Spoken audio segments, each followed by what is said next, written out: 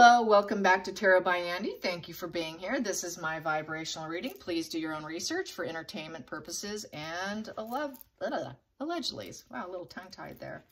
Hope you guys are doing good. I was doing a little bit of looking at to the superego. Yeah, the superego in tarot. There is a superego in tarot. The superego in tarot, where you got the id ego and superego. It is I, myself. Then you got the ego trying to take over. Then you got your super ego that just can really crash a person down. That's where you become malignant. The super ego in tarot would be the King of Wands in reverse. The King of Wands upright has a very larger than life ego to begin with, but when he's in reverse, his super ego is completely taken over. Same thing with the Page of Wands in reverse. That's like the child version, where they start out young with a very bruised ego. It could be like really dynamic, high energy child who ends up crashing down their confidence to the point where they allow their super ego to take over. So it's the Page of Wands in reverse, the King of Wands in reverse are very, very ego bound, very temperamental, very dictator, bully, tyrannical energy, both in the Page of Wands and the King of Wands. Both of them in reverse. It can be actually quite dangerous, because both of them lack a true authentic self. Both of them have dropped their ego in a good way, because we all have a good ego where, it kind of waxes and wanes, and having a little bit of an ego is a good thing. But when that super ego is driving you, nobody wants to be around them. They're completely dictators. It's a young dictator or an older dictator, with the King versus the Page in the reverse position. So those are some of like your real ego bound. So I was thinking, they want to protect the ego. We all want to protect our ego, but they go to extreme, to total, basically malignant narcissism. I would say the King of Wands in reverse and the Page of Wands are both probably malignant narcissists. Anyways, going back to also with the sociopathic stare, the black eyes, all of that, that's about protecting the ego too. As we know, they go into that lifeless, dull-eyed, shark eyes, in Jaws. In Jaws, the Jaws movie, Robert Shaw talked about it, and it's, basically it looks demonic, but really, apparently it's not demonic. It's the blood pressure, and it's the anger, and it's the rage, and really, truly what it is, it's a narc collapse. They're having a narc collapse. So I'm kind of wondering about Meghan's mom.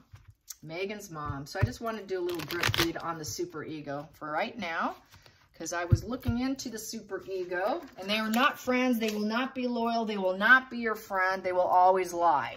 They will act like they're telling it like it is, but they're lying. And they're not fun to be with. They think they're fun. They'll put on a mask, and they'll pretend to be fun. So they'll pretend they're outgoing. They'll pretend they're interested in you.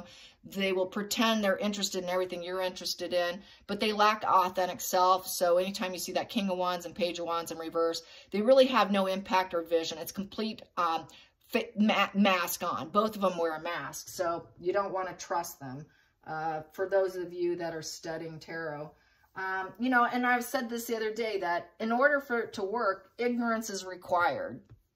This is why a lot of the malignants fail in life, because they need ignorant people that they can manipulate.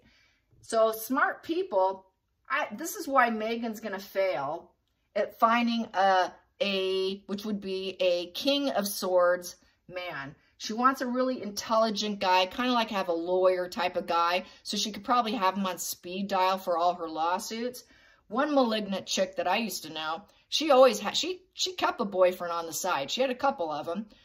She kept one on the side, and he was a lawyer. He was always on speed dial, and I now know, in hindsight, didn't know then because I didn't know what I know now.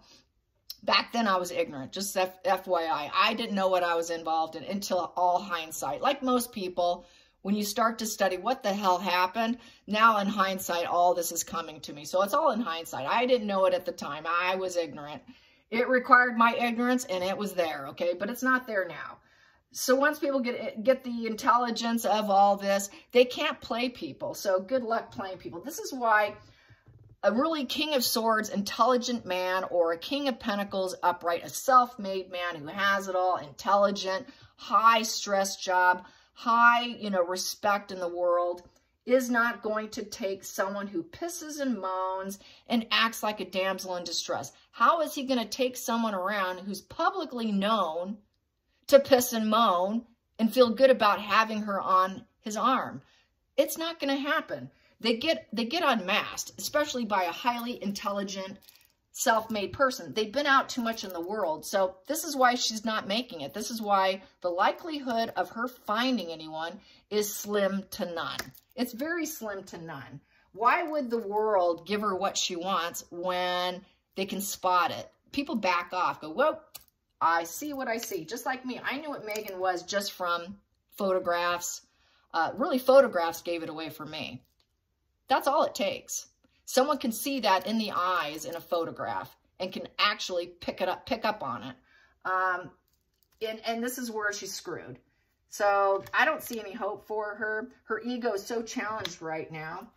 The only thing she could lean on is a hero complex guy. But a hero complex guy is going to be very, very broken, shattered man. And the problem with that is she's not going to respect him. Yes, she likes to be in control. That's Harry, what she has now. But the game, it gets boring. It's not fun because it's not a challenge, because she can crush him too easily. So when they do get that guy who's got the hero complex, they're going to get bored of him, because when they can walk all over them, it takes away the challenge feel. They like the challenge feel. So that's why they want that high sword guy of the King of Swords, because he can mentally challenge her and mentally feed her brain, and then she can mirror off that intelligence for her own. They can never be happy with a hero complex guy. He's not intelligent enough. She won't respect him because he won't know what she is, and he's too stupid to figure it out. So she's going to want to walk all over them, dump them, discard them, and carry on and be the Eight of Cups, walking away for empowerment. And then she won't find it, because she'll never find it, because that's the drifter card. And then she's going to realize, I screwed up and want the atonement. And then she's going to have to find someone else because she crashed that one down. Where do I look now? And that's really what ends up happening to them. I've seen it in real time. I've seen it in real life. And I see it in tarot. So, yeah. They really do sabotage themselves. And many of these antisocials can and will land in prison. And I do say that the prison card, you know, doesn't have to just be one card in tarot. So, you know, I do feel that self-imposed prison, you know, of the Eight of Swords is basically trapping yourself. That is like a mental prison, but I also think it translates into a physical prison. And speaking of prison, Doria did go to prison, which is what primarily is part of a huge wound of Meghan and how all this began. So I was requested to do, how's Doria? What's Doria up to? Doria's pretty malignant herself. She's very covert narcissist. She stays low. She stays as a wallflower. She stays in the shadows. She's not like Meghan, where she's malignant. She really wants that limelight. She loves the attention. Doria tries to stay a little bit in the shadows. I think she enjoys some of it, but she's still somewhat kind of off to the side. She likes to be sort of the backseat passenger of going along for the ride. And she enjoys it because she's equally toxic and she doesn't see any problem with it. So let's get some energy with Doria and how Doria's coping with where her daughter's at and what's going on in Doria's life. What is going on with toxic Doria? Toxic criminal Doria who cooked drugs, allegedly entertainment purposes, but I'm just saying that. I do truly mean it. And yes, I do have some, also I have some spammers. Hello, spammers. So if you're here and you're not at Tarot by Andy channel, the authentic channel, you're watching the spammer. So yes, there's a spammer. Spammer, spammer, spammer. Look, I got two of them. Yes, two of them. No, I will not fill out the paperwork. So Doria, I'm not going to let you come after me like a crook like Doria. Here we go, Doria. Doria, who actually is not a social worker. She never fully got her license, by the way. And she lies about that too, or Meghan lied about that, just to make her sound more important and more caring and empathetic and takes care of people. Yeah, it was part of it too. So that was a lie too. That's Meghan's Page of Swords upright. Page of Swords upright are liars. Page of Swords in reverse actually tell the truth. So that's Meghan being the problem child, trying to make it look like everything's right. She's worried that people are going to spy on her mom and find out the truth. So she had to jump into that fire pit and try to correct it.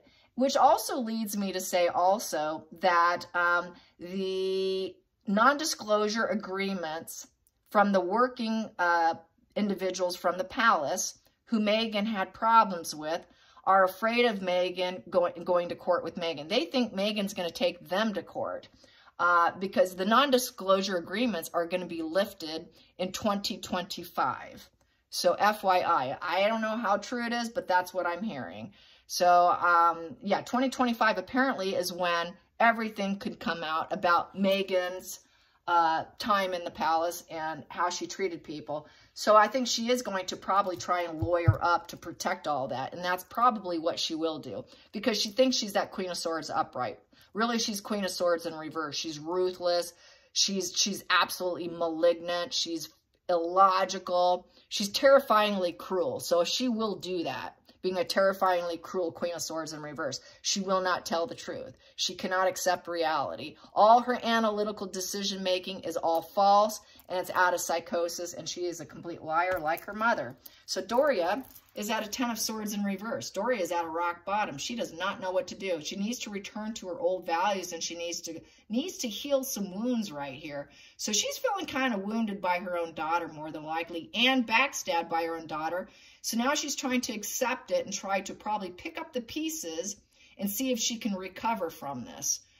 Difficulty accepting what's going on with her daughter.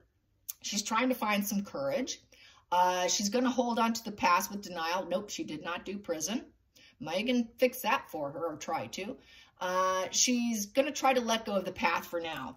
So she's probably going to keep her distance. Keep a little bit of distance. She still enjoys things, so I still think she will come around because she enjoys it. It's not exactly what she was hoping would happen. Things didn't go as planned with the 10 of Swords in reverse. So basically, yeah, she thought she'd probably get more riches from Meghan. She probably thought Meghan would bring in more riches. I think she knew what her daughter was capable of, but she probably thought it would end much better for Meghan, that Meghan would probably be an A-lister and the money would be flowing in. And so it just didn't go as she expected. So she is going to deny her past as well. She feels very defeated. The end is here. And things just did not go as she assumed they would. So it's like literally, she has been literally backstabbed by her own daughter too. She's also had to deal with relapsing from addictions. It's a relapsing from addictions, upright and reverse. She cannot cope or deny any longer what her daughter is, what's been done. Her only option is to accept and move on. And she's going to try to deny the past. She's out of prison. She's been in prison. Yeah, there we go, the prison card. She's been in prison. She's been released. And I don't think so she's going to deny it. She's going to deny she went to prison. So Bauer is going to put out a book talking about her past, and she's going to go in denial mode. She's going to hope to keep it out. So she's going to deny prison. Deny, deny, deny. So there's the Meghan effect right there. That's where Meghan gets the lies. You just lie. When you don't like it, Meghan, you create your own truth. It doesn't matter if it's a lie. You just stick with it. If they can't prove it, you just keep denying until they have absolute 100% proof. Take it from me. I went to prison. Under the deck. Yeah, she's been brokenhearted. She's been shattered, and she's in heal mode right here. She's trying to heal her body as well. She knows that Meghan will work against her, and she's in constant heal mode. So that's a very painful relationship. Since she got out of prison, she tried to make it right with Meghan and heal the situation, in essence. But she likes to deny that anything went wrong, so she's denying guilt. Focal point, she's going to blaze a path, and she's going to defend herself, and she's going to have high boundaries. So she's got high boundaries with Meghan. She has to. And she has to kind of hold herself up to protect herself, put herself in a little protective bubble so that she actually can heal herself. So she understands how toxic and painful Meghan is. And Meghan's prone to destroying people, including her own mother. So Doria is not the only one. Doria sees the pattern, in essence. She knows what her daughter is. She tried to be friends with Meghan, but they are not friends. Support's not quite there. The support's in the back. Meghan never truly supported her and never truly has been there. So it's a very platonic, fake support of pain and suffering, high boundaries, denying the past. I was in prison. I tried to be supportive while I was locked up, but how can you support and raise a glass when you're locked up? You really can't until you're out of prison. Then she tried to recover, but it just ended up in pain and needing healing. They couldn't go the distance. She can't go the distance. Meghan can't go the distance. They just give up. They go into isolation. This is the loner in tarot, this position here. The Knight of Pentacles in reverse wants to be alone. So she wants to be alone. She's too lazy. She's withdrawn. She's going to give up. That's just impeded progress with Meghan. She's trying to avoid confrontation with Meghan. And it's just bad news. Every time she talks to Meghan, it's just nothing but bad news. It is a prisoner of the mind, and she got herself out of a literal prison, so she really doesn't want to put herself in that mind space. She knows the truth about Meghan with the Ace of Swords. She has clarity of thought, and she knows the complete truth, and she also knows that Meghan likes to create conflicts, and it's also a conflict position. Since she knows the truth, she's very conflicted because she knows it can never work out. Meghan can't do anything. Working with Meghan is impossible. It's just not going to happen. So nothing works with Meghan. Meghan is a wash and repeat pattern of psychological pattern of a failure. She has nothing but falling out. Meghan will never back down. Meghan will always create wars. So she probably knew the day they were getting married, I had this feeling watching Doria, that Doria had this glimmer of, oh my God, what is she going to do next? I really felt that strong energy vibe coming off her, sitting in that seat by herself. I just caught some micro expressions that made me go, something's really bad's going to happen here, and she knows it. She knows it. She got a little bit of smug pleasures with a little guilt, and oh, Jesus, what is she getting herself into? She cannot stick this out. She's going to create a war. And she knew it. She knew she's nothing but pain and suffering, and Meghan would defend herself. And that anybody who supports her, she's going to cut them out and create a conflict and say, oh, they're not backing down. I have a war on my hands. They weren't going to give me what I wanted. This is never going to work. If they can't give her and they don't back down to Meghan's super ego, because her super ego's on fire, it's game over. It's game over with the super ego. When you have that super ego intact, which really comes out looking like a devil card because they're that controlling. There is no controlling her. No one's going to back down. No one's going to back down, so that's why she keeps having fallouts with everyone. It's complete resentment because nobody will give in to her demands. So it's battle and betrayal. So this is why she betrays everyone, because her mind's a battle. Her mind's a battlefield. And she can't control other people. And then she claims other people are trying to take her out. Everyone's trying to take me out. No one will back down. Really, it's in her own mind. And that's why she goes around and she destroys and hurts people, because it's all in her own head. Meghan really is caught up in prisoner of her mind. And I think Doria knows it. Wow, I got out of prison, but I think my daughter creates so much war. Maybe she's challenged and could end up in prison. I don't want to end up in prison with my daughter because of the war she starts. And I know the truth. Uh-oh, how is this going to go down? Not so good. So she knows Meghan needs to tell the truth. She knows the truth about Meghan. Meghan's a problem child.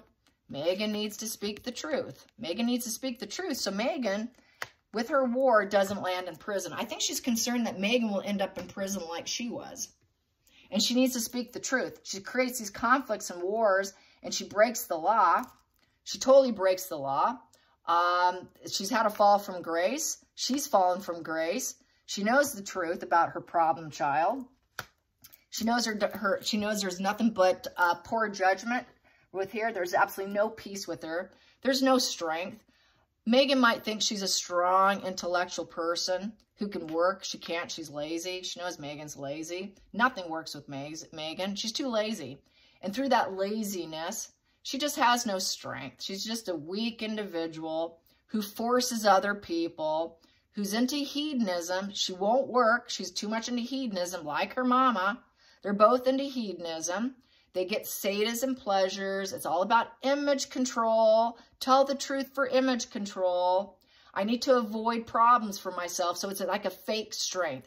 It's a platonic, fake, mask-wearing strength. They think they're strong and peaceful, and people should trust me. That's the other thing with antisocials that you'll hear from them quite often. So this is a red flag for you, another red flag that I got from one of my toxic connections. She would often say to me, do you trust me? Do you trust me? Do you trust me? And I thought that was interesting that she would always ask me, do you trust me? Well, the reason why she kept asking me if I trusted her is because she was a dark force. She was actually an evil strength who had no inner peace for herself, and she had to manipulate me. So she had to manipulate the trust. That's why they'll ask you, do you trust me? Next time someone keeps asking me if I trust them, I'll say no. You keep asking me, there must be a red flag if you keep asking me if I need to trust you. Someone who's truly trustworthy doesn't need to keep asking you if you trust me. They're doing it because they want to manipulate you, because they're abusive, because they're a coward, and that's their way of getting control over you. Meghan's no different. Doria is the same. Final outcome, they just want to win. Win, win, win.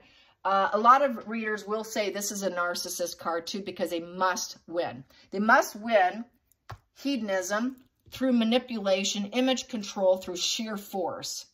And that's their way of winning. They cannot win with gentle strength, high integrity and character, not being loud and abrasive. We got loud and abrasive right here. This is a very abrasive person. Doria gave birth to an abrasive person. Doria's abrasive. They create wars everywhere. That's why she ended up in prison, got out. But they're not that gentle strength. They don't, this here, strength upright, has high integrity, character, strength. They can do things. They have self-discipline. They're just not loud. They get things done. Kind of like, for me, this card is like Prince William here. People trust him. He's peaceful. He gets things done. It's with kind strength. With kind strength, you get so much more done. But they do it through sheer force and dark forces. Total hedonism, very dark, dark person with sadistic pleasures. They get sadistic pleasures of doing it through a very harsh way with wars and winning. So they enjoy the win. This is very antisocial. They know they're starting the conflict. They do it with sheer intention, and they know exactly what they're doing. And they also know they're too lazy to put the work in. But they want to win. So I'm going to do it through sheer force and sadism to get my way. I will break you. I will hurt you. I will destroy you. But I'll be okay, and I'll heal, and I'll mend. Even though I know what I did, and I got out of prison for doing that. I don't want to go back to prison. I've done it before. I don't want to go there, so I'm going to deny it. I'm going to try to protect myself here. I'm going to pretend like I have connections and family and friends, but I really don't. Nobody wants to have anything to do with me anymore. Family and friends do not want to deal and mend and have anything to do with Doria. They're in the past. The family has dumped Doria, in essence. They do not connect with her. So at the center of the deck, the past is gone. The future's gone with Meghan. Letting go of the past with the Six of Cups. It's loyalty was there, but it's idolizing the past. She's going to always idolize probably some of good times she had, the welcoming feelings, but the past is gone. It is, you know, it was enjoyable, but it's now gone. So it was enjoyable. She's enjoying it, but it's going out the door, and she's going to try to restore order. She knows that King Charles is going to restore order, and the past of Meghan being in the family is done and over with. She was welcomed, but it's bittersweet, and she's going to idolize the time that Meghan actually made it as a working royal. And King Charles is going to have to let her go, and he welcomed her, but it's letting you go. Because he wanted harmony. So he's going to restore order and keep the power for himself. And there's just too many bittersweet. She will definitely idolize that time of meeting King Charles, who's now the king. She enjoyed it. She enjoyed it. She thought they were going to charge forward and things were going to be great. She enjoyed it. So she's going to idolize when she chummied up next to King Charles. She's really going to savor that.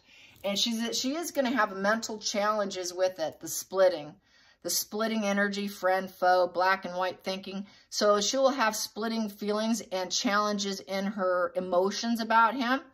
Oh, one day she'll think he was great. Another day she'll think he's cruel. But she knows he's going to restore order, which she will probably split him black and say he's cruel. Wow, wasn't that cruel? He did that to my daughter and let her go. Yeah, I thought everything's going to work out. I thought my daughter would glow up. When he wouldn't let Meghan glow up, she splits him black. You know, my daughter was trying to glow up. That's why he's letting her go, because she's too much of a star power. She draws too much attention. She's just the shining light of peace and pleasure. But she did have a lot of peace and pleasure meeting him. But there's this whole splitting thing going on. She splits just like Meghan. And that splitting behavior is very moody. It's very borderline personality disordered. Is definitely cluster B personality disorder, because all the cluster Bs, psychopaths, narcissists, histrionics, they all, sociopaths, they all do splitting. All of them under the cluster B do splitting. So she also has, most likely, allegedly entertainment purposes, plus the fact that she has been a drug addict, allegedly entertainment purposes, has a cluster B mental health disorder, and she uses drugs to cope and tame down the traits and the negative symptoms of splitting, of moodiness, the moodiness. To control her moodiness, she did it. So that's why, so this is what it's telling me here. And she knows that Charles cannot be depended on. He's not going to be dependable. You're not here. Don't run to me. Don't run to me. I'm not going to be here for you. King of Pentacles uprights is someone who is a parental figure, who is very generous and is going to help you, and you can rely on him. She knows that she can no longer rely on Charles because that's done and over with. It's let go. The past is gone with Charles. So she's going to split him black because he's removing Meghan. She's not welcome anymore. And it's over with. I wish I can call him. I can't get anything from him. He's not going to give me anything because he's restoring order. Eventually, he will restore order in some way, which definitely will be removing Meghan. Now, when it comes to Harry, it's very different spread. As we know, he's going to jump in to save Harry. But when it comes to Meghan, he's not going to save Meghan. Meghan will not be protected. He will not protect Meghan. He's actually going to do the opposite. He's going to be very uncaring and cold. He's going to tell her no. He's going to tell Doria no. And there's domination here. He's going to make sure they don't get what they want. He will not use a lot of common sense. He's going to be pretty angry here. Oh, she's not my daughter-in-law. She's not my daughter-in-law. I'm not the parental figure here. Don't look at me as daddy. Even though he walked her down the aisle, he embraced her. He welcomed her. He enjoyed her. He tried glowing her up and purifying and bleaching her past. Her past is really destructive. We know it. It's going to come out. And he bleached and purified her past through domination as well and welcomed her. And look what she did. So he is basically, she has a renewed interest. She has a renewed interest. She'd like to, but she knows it's going to be platonic. And she knows Meghan has a renewed interest because there's that Page of Wands in reverse I was talking about earlier. The Page of Wands in reverse is super ego. It's a super ego card. Meghan's super ego is recharged up and she has a renewed interest to go back in. But it's strictly temperamental, reckless, incredibly dangerous. And she would pretend, this is what I've said before, this dangerous, reckless, childlike mind who thought that she was charismatic, fun, and loyal, good friend. Meghan's not a good friend. In the Page of Wands in reverse, they're not your friend. They never were your friend. They were never her friend because she's a Four of Cups. She's a Four of Cups. Upright, the Four of Cups doesn't feel anything for anyone. Nobody's good enough. So she rejected them, took off. Now she has a renewed interest, but that renewed interest is very temperamental, dangerous, and reckless. She's a danger to the family. She's a complete reckless danger. This here, if they come in, you better get out of the way. This is a very dangerous arrested development child who's not mature. They can do horrific things. Horrific things out of basically negative fire inside, not grounded individual, total lack of confidence. When her confidence is down, she has a renewed interest. Okay, I'm down and out. I have a renewed interest to come in. Can I come in and you can make me comfortable again? No, you can't come in. The family's saying no. You're cruel, you're ruthless. You're cruel and you're ruthless, you're malicious. No, you created a burden for yourself. Go get a job, improve yourself. You made your this is your lifestyle. This is what you chose. You left us. Stay out, make your own money. You're cruel and ruthless. We do not accept you anymore. You shattered our family emotionally. You are not acceptable. I know you would like to atone with us. You want atonement? No, we're telling you no. We're telling you no. It's over. Goodbye. We're saying goodbye to you. We're saying goodbye to you. So Doria knows it's over with, and Doria knows Meghan's going to look for her next opportunity. Where's my next opportunity? So Meghan will always look for the next opportunity, and she knows that she can probably try and make it happen because Meghan's malignant. Meghan's malignant, but she will always suffer from losses because whatever she creates, it's not enough.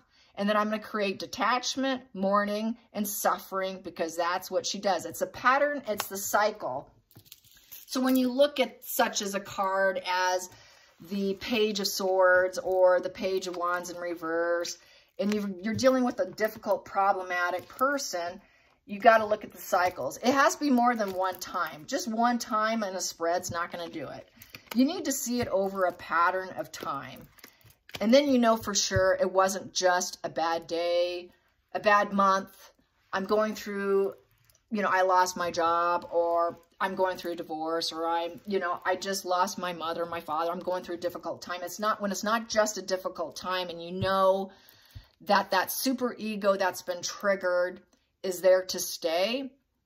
It takes seeing the cycle. It's a cycle. When people are diagnosed, it's a pattern of behavior over a couple of years. When it starts to go into a couple, you know something's up.